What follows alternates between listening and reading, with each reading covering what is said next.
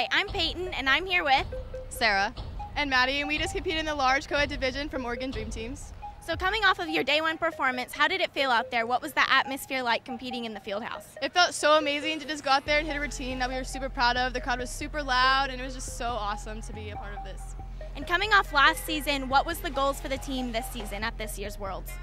This year's team was super dedicated to just hitting and doing the very best that we can and leaving it all out on the mat, and we definitely achieved that today.